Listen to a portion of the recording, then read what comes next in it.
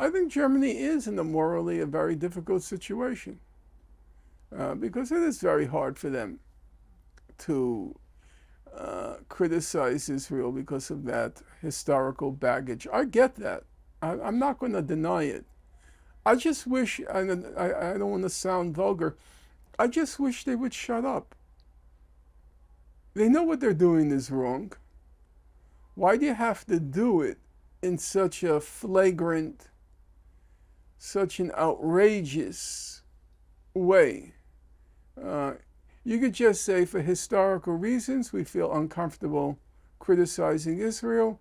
We'll simply defer to the consensus opinion of the EU. Okay? That to me would be a reasonable position.